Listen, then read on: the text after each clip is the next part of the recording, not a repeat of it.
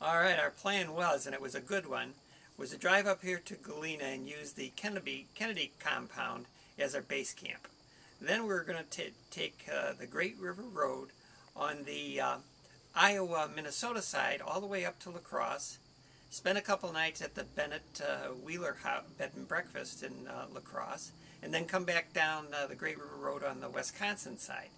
It was really a beautiful journey, but I got to tell you that the Great River Road doesn't always follow the river. It goes in and out of farmland and beautiful towns, and it's really worth the drive. So we highly recommend a trip on the Great River Road. This is the view from the back deck of Francine and Eric's house, overlooking Lake Galena.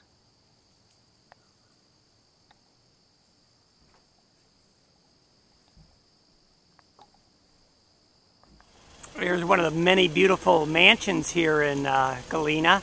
This is the Belvedere mansion, and it was the captain's of one of the steamships home, and up on the top there is the Widow's Walk, where his wife would watch for him and the ship to come into port. Galena is also the home of President Ulysses S. Grant. This home here was given to him by the people of Galena for his service in the Civil War.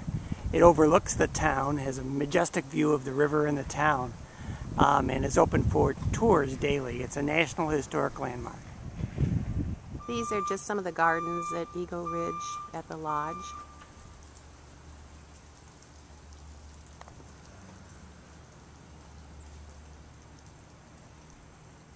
There are miles and miles of hiking trails here in the Galena territory. And because the marina is closed, we're doing hiking today. Hey, Barbara. More hiking here in the territory. Golf is the name of the game here at the territory. They have 3 full courses and a 9-hole course for your golfing pleasure. But Tony, Andy, and I like the fishing, and this is a pretty good fishing spot across the lake here. The vistas here at in the territory are just incredible. See forever. This used to be a cattle farm. The territory itself has 3,500 acres. You can stay at the lodge. You can rent a condo, townhouse, or some of the homes are just huge.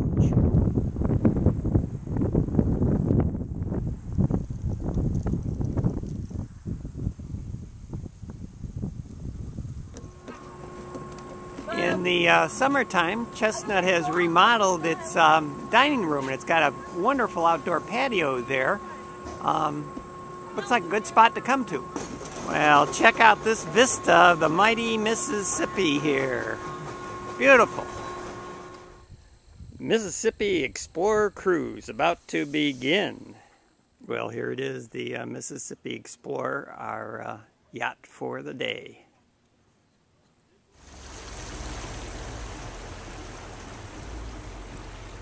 Just a beautiful day on the river today. Every once in a while, we pick up too much grass and seaweed. Oh, is that what you guys? Just on the other side. There's a great blue heron up ahead there. And that's Weiss Lake, at the upper end of Weiss Lake. Now, you might have heard the expression. There's another busy as a beaver lodge. It's a really good expression too. There's probably about 8 to 10 rooms in there. Can take down a 6-inch. Here we're having a race with the Twilight Riverboat.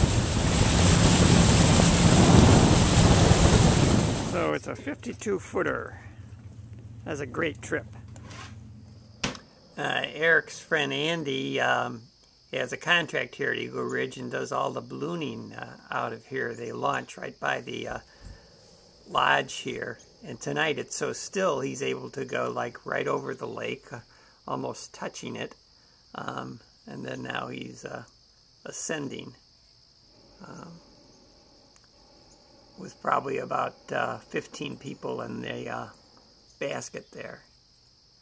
And you go up for about 45 minutes to an hour, land in some farm field, come back and have champagne.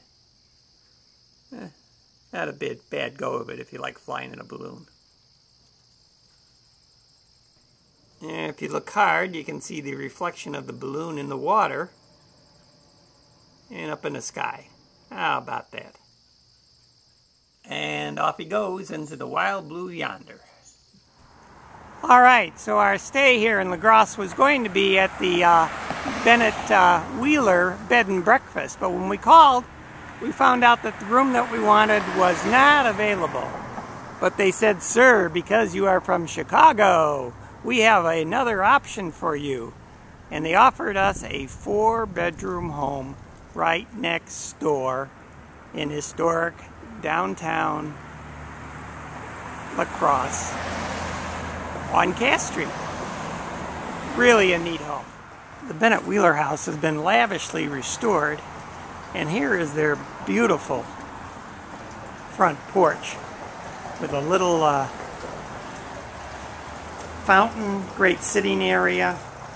Just a wonderful, wonderful place. The guest house features a full living room here with a fireplace and facing couches. Very nice. Staircase here. Also a gorgeous dining room. I think we'll invite the neighbors over for dinner tonight. Pretty cool, huh? And we had a full kitchen as well, and every morning they served homemade fresh baked scones. I think we had raspberry this morning. And then the guest house has 4 bedrooms and 2 baths, full baths. And this is the master suite where we spent 2 nights. Grandad Bluff in LaCrosse, Wisconsin. Established in 1909, the elevation is 590 feet above sea level. And sea level is, the Mississippi's flooding now. It's way over flood stage. We hear it's like 16 feet over flood stage. And here's a view from the bluff. And the Mississippi River is about 17 feet over flood. It's really,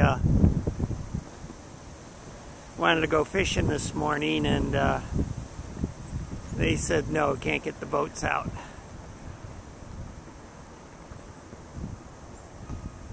Along the Great River Road, the river's almost up to the road in the railroad track.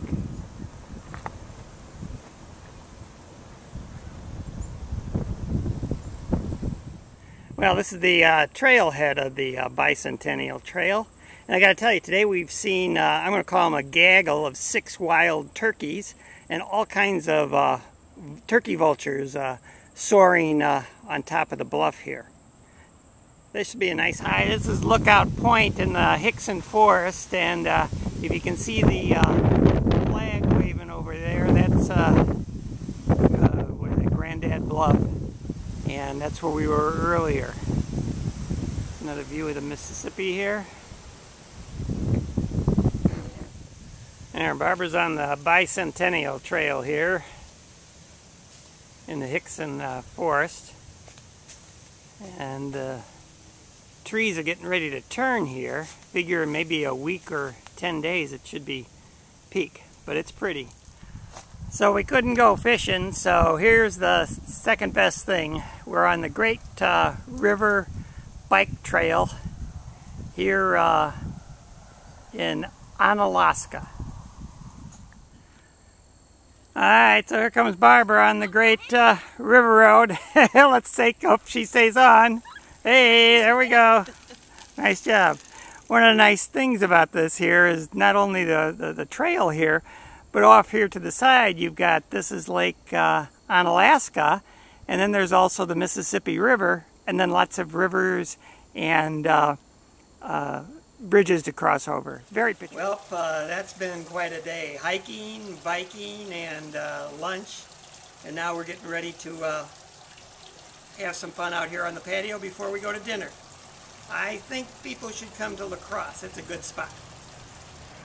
Well, we are in Wisconsin, so what can I say? But the historic downtown district here has all kinds of restaurant and cuisine and some really great places to eat and enjoy. Well, here comes a Tony's recommendation for places to eat. Piggy's here in LaCrosse is got to be one of the best restaurants in town. Moderately priced, wonderful food, seafood, sandwiches, smoked dishes like you've never had them before. I give this one a 4 out of 5 stars. Try it. Riverfront Park is a jewel of the city here.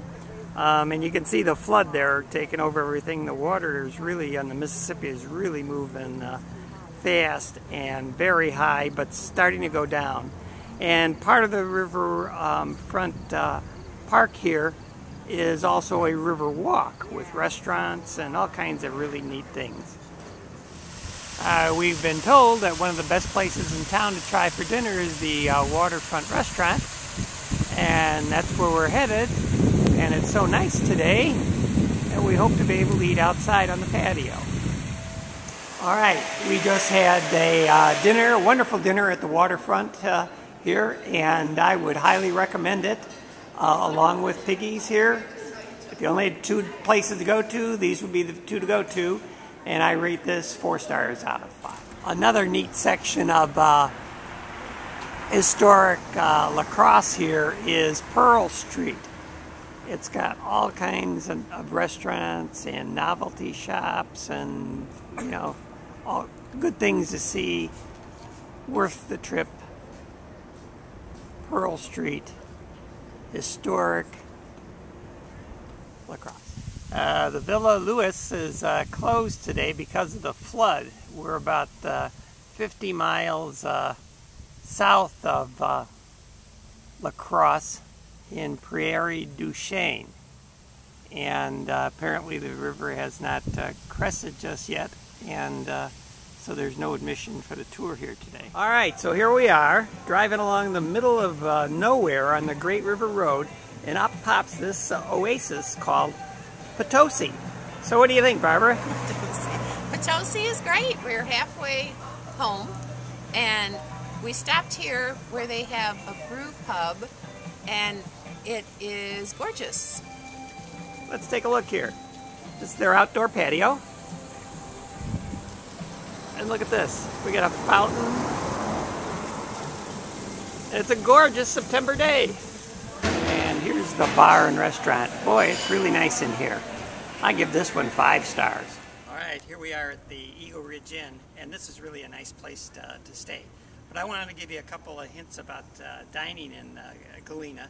And at the top of the list has to be the dining here at either the lounge or the formal dining room.